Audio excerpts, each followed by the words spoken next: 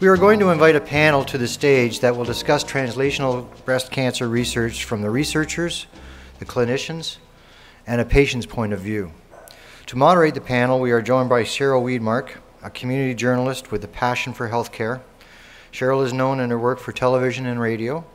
Her community involvement includes work with organizations such as Wellsprings London and Region, Dale Brain Injury Association, and 100 Women Who Care. She is currently working in the marketing communications at London Life Insurance as a video producer. Cheryl?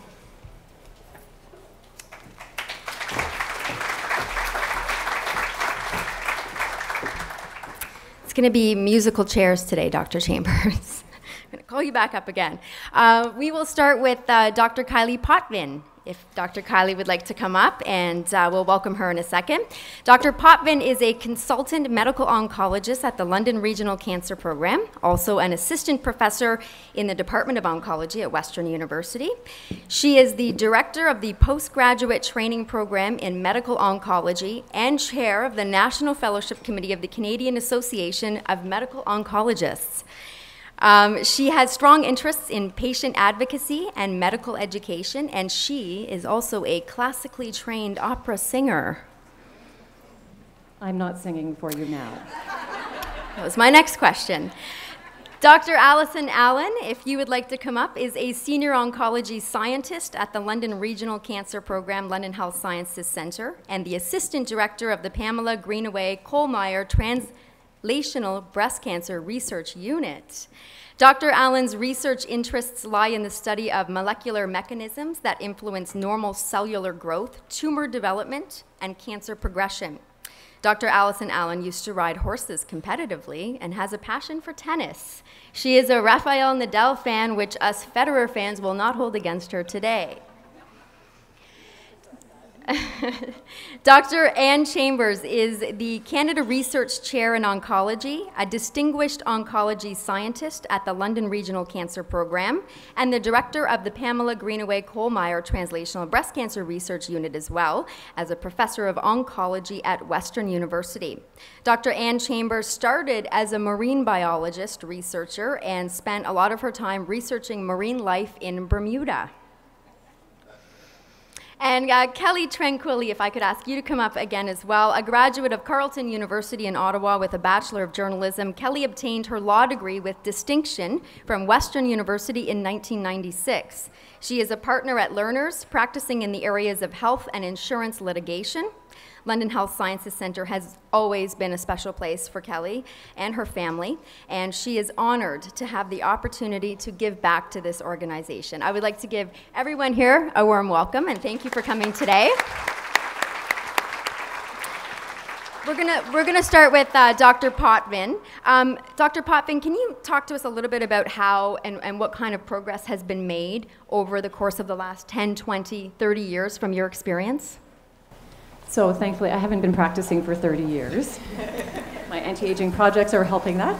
No, I have been practicing for close to 10 years, and I only have a few minutes to talk. We could be here all day if I were to tell you about the advances that we've made. I think the first really exciting thing is that we know that breast cancer survival rates are some of the best of any type of cancer, and they're getting better every single year. So from a pure statistical standpoint, we know it's a fact. But as a clinician who's been practicing this for the past 10 years, a few highlights. The first thing is I have a job with real tools to be able to help people because of the persistence and the passion that people like Alison and Anne give to us of their time. People have no idea how difficult and oftentimes discouraging it can be to do research. So what are some amazing things with breast cancer? So the first thing with any kind of cancer, cancer is a single label, and what we know because of research, bench research, is that it's a single label that represents 1,000 rare diseases.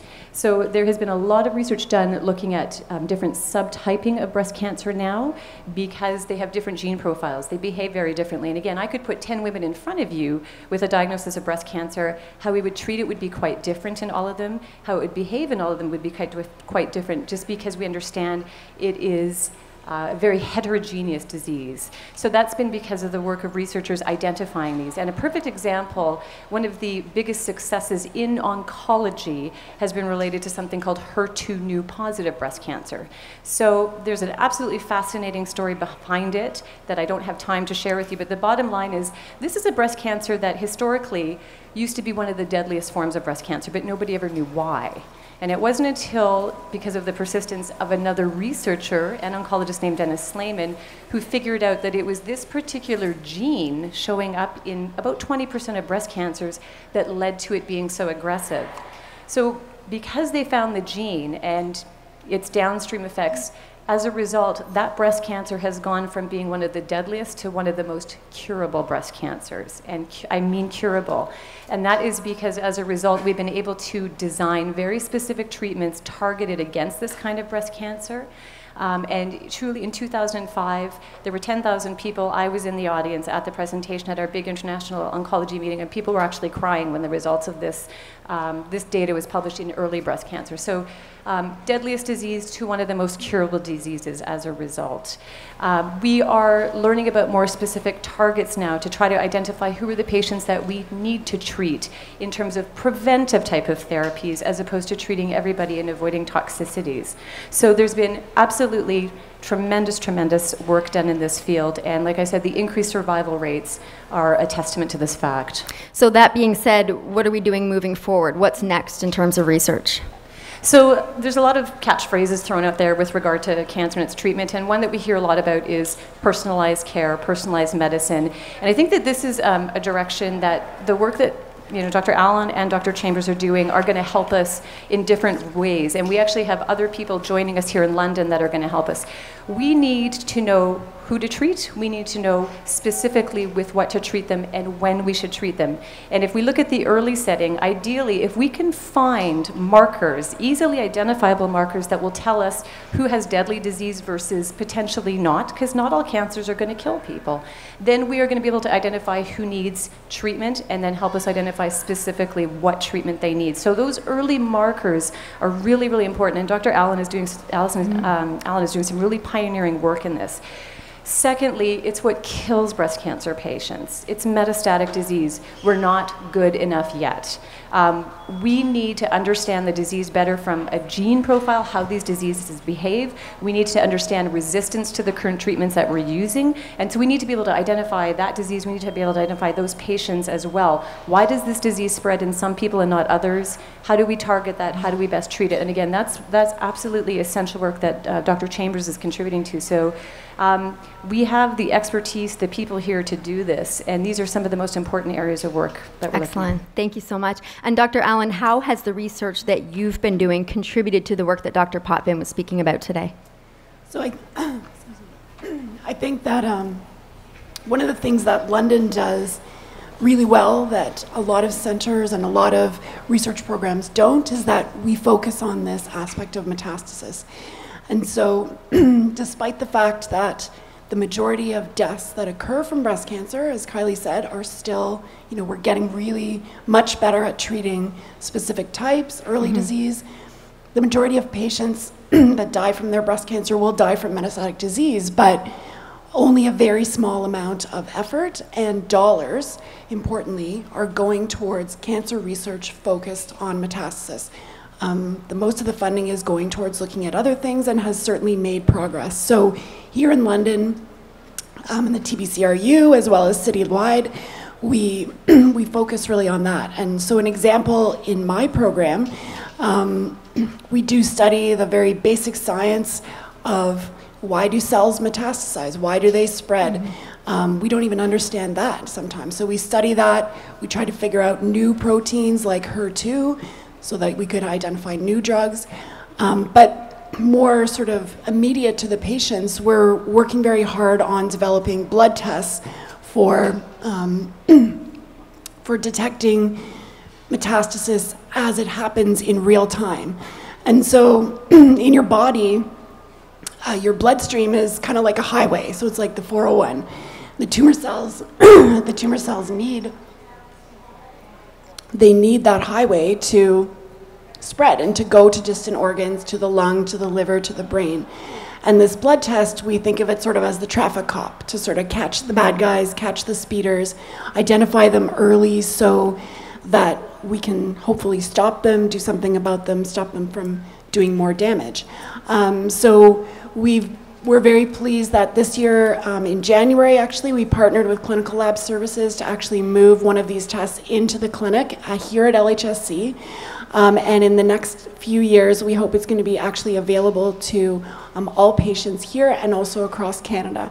And the other thing when we go back to the lab is that we're working on characterizing how, Kylie said she can put 10 women in front of you and they'll have 10 different diseases. So this blood test, we want to be able to say to each woman, your breast cancer has these specific characteristics, and that means that you are eligible for this drug, and we know that it will work in you, and we can get to that drug right away instead of kind of guessing, and because some of the older drugs are very toxic. So this blood test is helping us not only sort of see those speeders, but also figure out exactly what it is that makes them so bad and sort of nip them in the bud. So we're very excited, certainly here at LHSC, through the funding of the Breast Cancer Society and the collaborative nature of the hospital. It's been extremely rewarding for me as a scientist to be able to see an idea go all the way from, in the bench to all the way to benefiting patients. And so I'm very lucky to be, a scientist here, a scientist in London, and to be supported by the Breast Cancer Society of Canada. Thank you, Dr. Allen. We'll move on to Dr. Chambers now. How has the TBCRU program specifically contributed to the benefits that breast cancer patients have been able to see? We fund seed funding, we fund studentships, we have a few other programs as well, and this was created with the vision that we developed with the Greenaways. What we require of the applications for both programs is that they have a path set out that can take the research to the patient.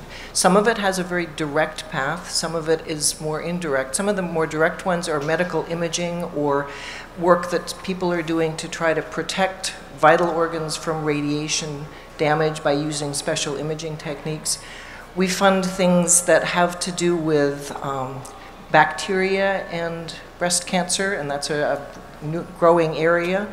We fund genomic research in breast cancer. We fund, as Allison said, a lot of research on different aspects of why do cancer cells spread and how do you stop them? What drugs can we develop? What timings can we figure out that will help use these drugs at the right time and place? Similarly, for the seed funding program, they have to have a path that sets where the research is going to go in terms of the patients. For both of the programs, we've been very good at leveraging the dollars. So Allison, for example, got a $25,000 seed funding grant. She got preliminary data. She then took that to a big agency, and she got a $500,000 grant for that. That wouldn't have happened if she didn't have the preliminary data. Similarly, a lot of our students will fund them for a year or so. Then they'll be much more competitive, having publications and productivity, to go and compete for CIHR training programs that then sustain them for the rest of their graduate career. So we've done a very collaborative sort of thing in London. We've made the decision to fund citywide, and that's helped bring the whole community together in terms of interactions, making new collaborations, that sort of thing. So I'm very proud of what we've done so far, and I look forward to coming years. We'll move and talk a little bit more about the patient perspective, Kelly. So from your point of view, how has the bench to bedside research been able to help in terms of your recovery? Great question.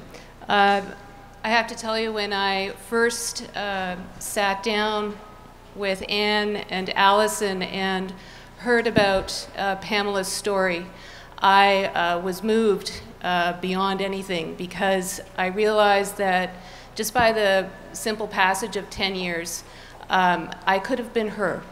And that because of the legacy and courage of your daughter and the Greenaway family, there are people like me. I'm just one patient of thousands that pass through the cancer program, but you've made a difference in so many lives.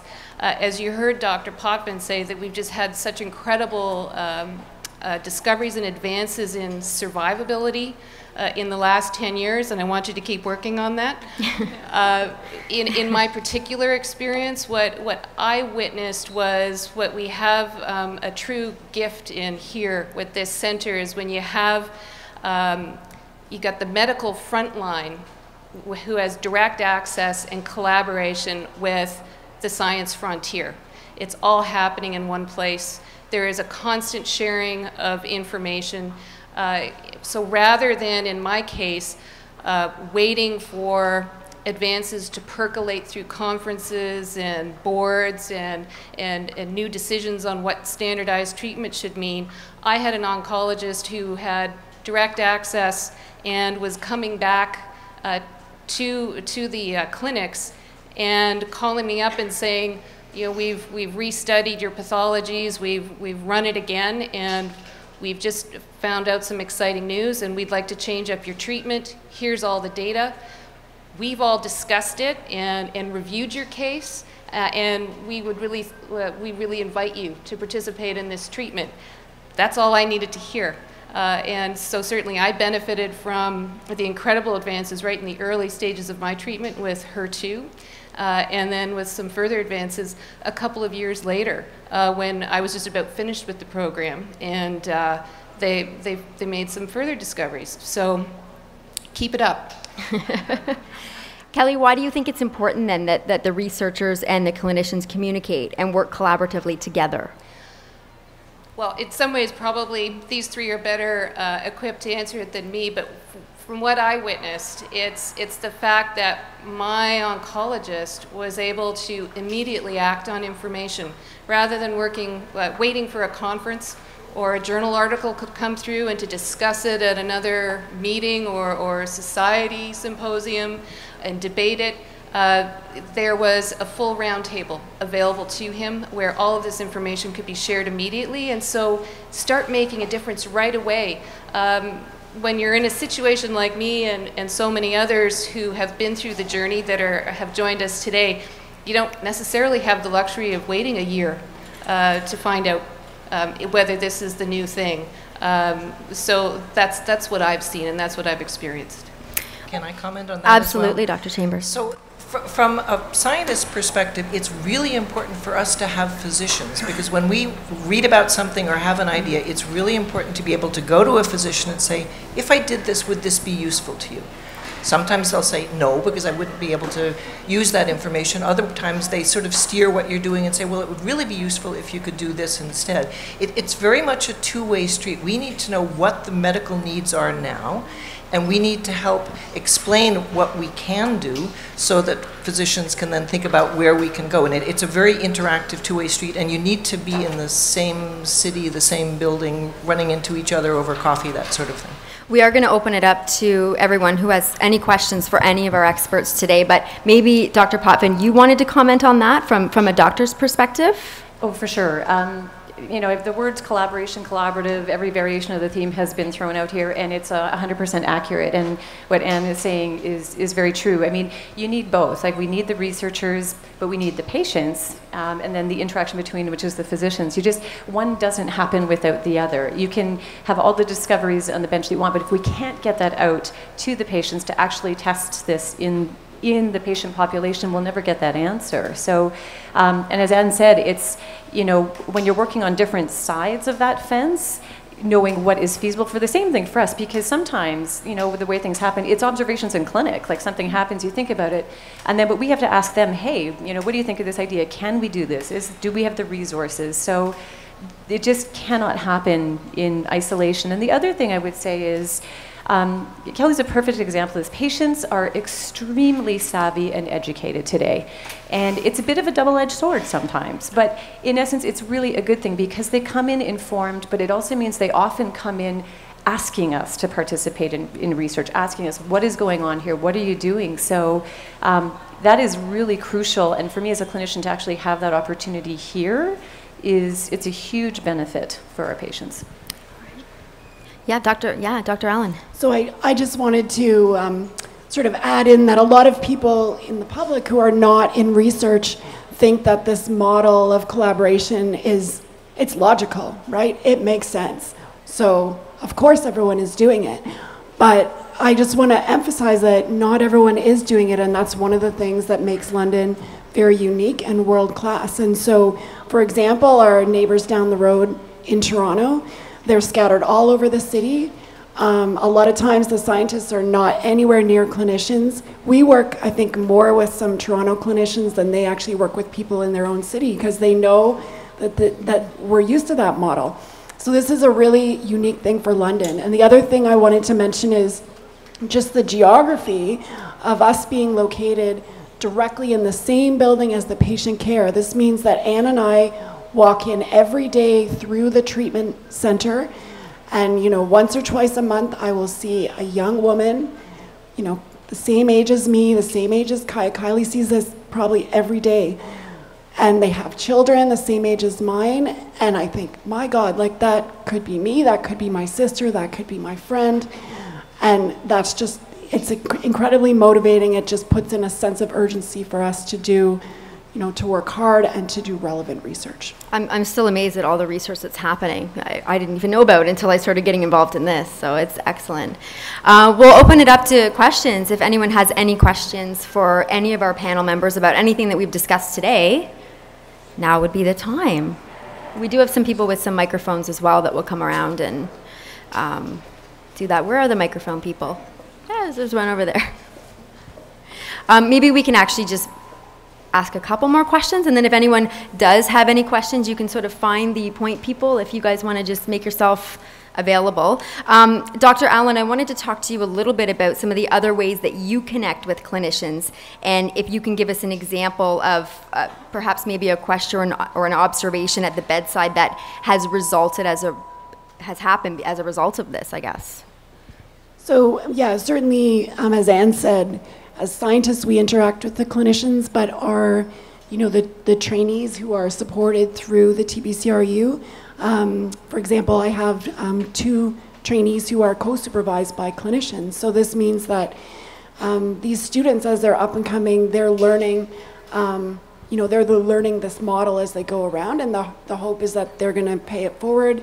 When they become a grown-up scientist, they're going to go and they're going to, wherever they get hired, and they're going to say, this is the way we need to do research, this is the way we need to make a difference. So we work in that way. And I think certainly others in our unit have done that as well. So an example is Eva Turley, who is just chatting with one of our radiation oncologists who had observed a lot of skin problems with patients who were receiving radiation. And Eva sort of said, oh, well, I'm researching this protein called HA, and we know from other applications that it actually works really well for skin. And so a partnership became available in a clinical trial to sort of help that. So that, that goes to the quality of life issue, and just, chatting in the hall, or as we interact with our students, with each other, these ideas just come, and we sort of go our separate ways, do our own expertise, and come together to solve a problem. Okay. Dr. Chambers, I have one question to you. Just a little bit about the funding model with the society and how that differs from traditional grant money, because we've sort of talked about both today a little bit. Well, this actually was part of the interactions that the Greenaways and I had. Originally, they started out, of course, small, and we tried to run grant funding programs, and the administration behind that was unworkable. So we needed a new model.